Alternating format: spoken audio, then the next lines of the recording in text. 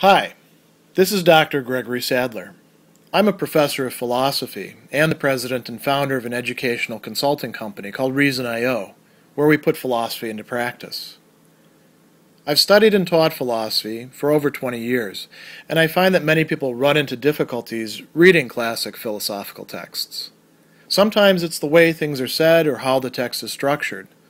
But the concepts themselves are not always that complicated, and that's where I come in. To help students and lifelong learners, I've been producing longer lecture videos and posting them to YouTube. Many viewers say they find them useful. What you're currently watching is part of a new series of shorter videos, each of them focused on one core concept from an important philosophical text. I hope you find it useful as well. In Chapter 1 of Language, Truth, and Logic, Ayer, after setting out the criterion of verifiability, which was really one of the central concepts and fulcrums of this entire work, will provide us with some useful examples so we can see how this criterion is actually applied. And he'll give you many, many more throughout the rest of the work, but these are the three sets of examples that follow immediately on setting out the criterion of verifiability. And the criterion, let's remind ourselves, basically says that in order for a statement to be meaningful, unless it's a tautology, in which case it's always true, it has to have some literal significance, and that literal significance consists in being able to say what sort of experiential, or sometimes he says empirical, propositions or claims would follow from that. What is it that you could, in fact, verify by observation, at least in principle and at least as being probable? There are, different versions of verification. Ayer says that in principle is enough. So we can ask ourselves, for any given set of claims or assertions, what would have to be the case in order for us to actually say that this is true? What would make us agree to this? So he uses as a prime example, to begin with, this notion that the world of sense experience is altogether unreal. And some people do say things like that. So saying that our sense experience is a deception or planted in our minds by an evil genius a la Descartes, or that perhaps we're in the Matrix, or anything along those lines. If we want to say that the world of sense experience is altogether false, we're unable to verify that. Why? He says that, well, we have to admit our senses do in fact deceive us. We could look at the examples that Descartes uses in the Meditations and Discourses, like the round tower, the square tower that at a distance appears round, or the stick that's put into the water appears bent, but it's not really bent. The sun looks like it's a little small ball, but we know it's actually much, much larger. We go on and on and on with these. But Ayer says, well, how do we know that our senses are deceiving us? Well, we rely on other observations coming from our senses. He says that we may, as the result of having certain sensations, expect other sensations to be obtainable, which are in fact not obtainable. For example, we drink a drink and we think that it's going to have a certain taste because of the way it looks, and it tastes very different. And we're like, whoa, what's going on there? But we are sensing, right? We're using sense experience to do that. So he says, we say that the senses deceive us because the expectations to which our sense experiences give rise do not always accord with what we subsequently experience, so we're relying on our senses to substantiate whether or not the judgments that we have that are based on our sensations are correct or not. So we're verifying those. But can we globalize it? Could we say, well, all of my sense experiences are actually deceptive? What experience would lead you to conclude that? How would you, in fact, make that claim and verify it? Ayer says that there simply is no way. You cannot do that. There's, as he says, no conceivable observation or set of observations which would show us that all of our sense experiences, or the world of sense experience, is unreal. He says that there's no possibility of it. So anyone, he says, who condemns the sensible world as a world of mere appearance as opposed to reality is saying something which, according to our criterion of significance, is literally nonsensical. Now, they might be saying something that has a metaphorical meaning or an emotive meaning. They might be saying, oh, the world is valueless, it sucks, it's no good. But that would be an emotive meaning, right? There'd be a value judgment being made there. If they're literally saying that the world of appearance does not give us any reality, that there's something lying behind it, or perhaps everything is empty, Ayer would say, well, there's no way to verify that. The next thing that he talks about is the argument, or let's say, rather being more technical, controversy between monists and what he's calling pluralists, which pretty much everybody who's not a monist, right? But we could expand this. We could talk about dualists. We could talk about those who believe that there's this determinate number of entities or anything like that. So the monist, what makes them a monist is the assertion that metaphysically everything is one. Parmenides is a prime example. Spinoza, another prime example. Hegel has sometimes been interpreted as a monist because of his discussion of spirit or Geist or mind, right? And so the monist is asserting that reality is one substance.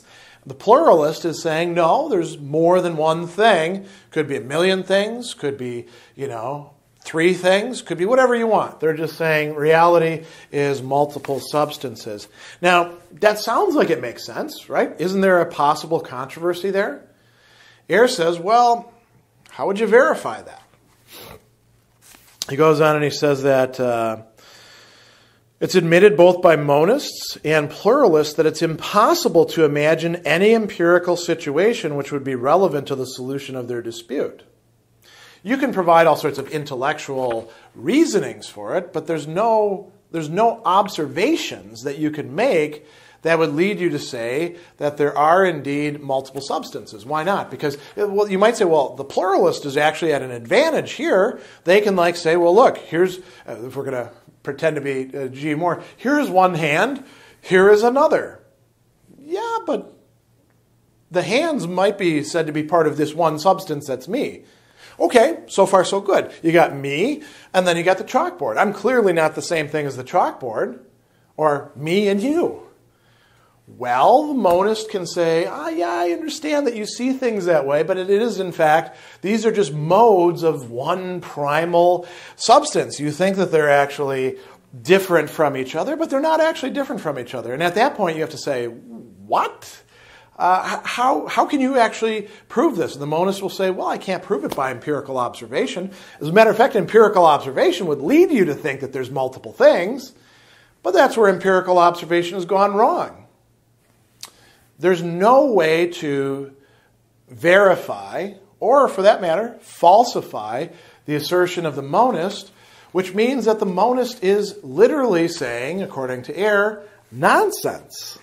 He says that if we're told there's no possible observation that could give any probability either to the assertion that reality was one substance or to the assertion that it was many, we must conclude that neither assertion is significant. And again, significant he means in a literal sense, where we're talking about matters of fact. If we're talking about our emotions, or we're being metaphorical or poetic, we can say all this stuff that we want, but that's a different use of language.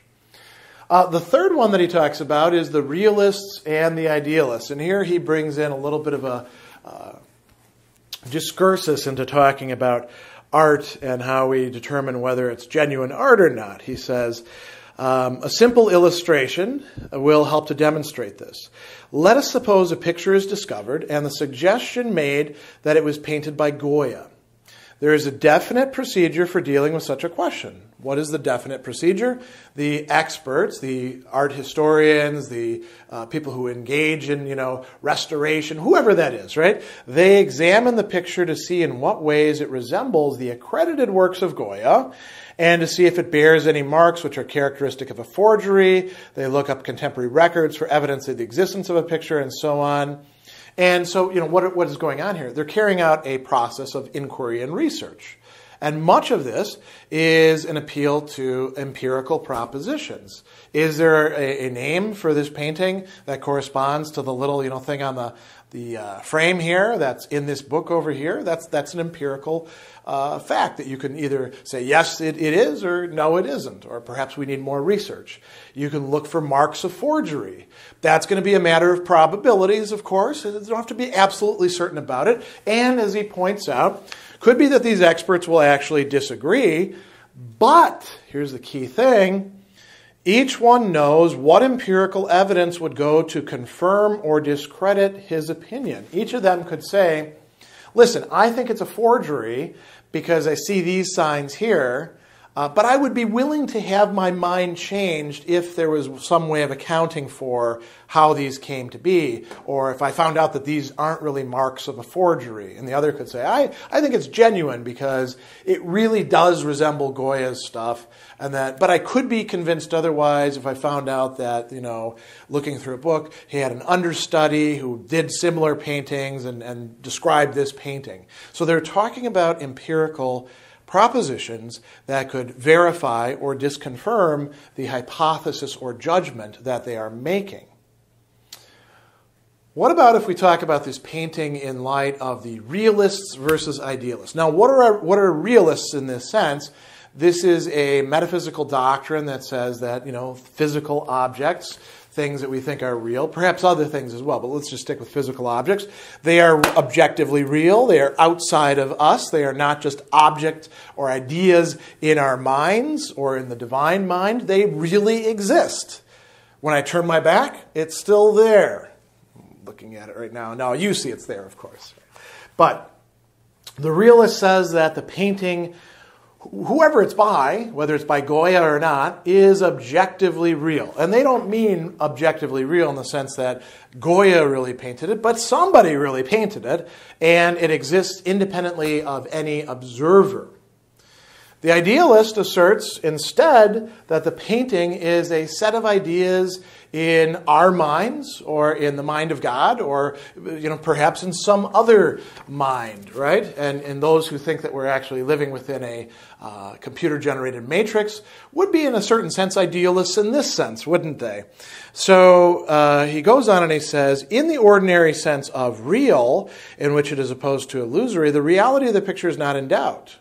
They've satisfied themselves that it is real by having a correlated series of sensations of sight and sensations of touch. But could they discover whether the picture was real in the sense in which real is opposed to ideal? He says, clearly, there's no decision procedure for this. There's no way to do that.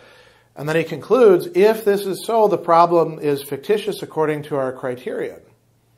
So each of these provides us with an example of how this criterion of verifiability would be applied to the typical metaphysical disputes that were coming up around the time of A.J. Ayer, and which do arise in our own time, and will probably be around for centuries yet to come. They go far back into the history of philosophy as well. According to Ayer, none of these actually are verifiable, and so the metaphysics that they claim to express is merely nonsense in a literal sense.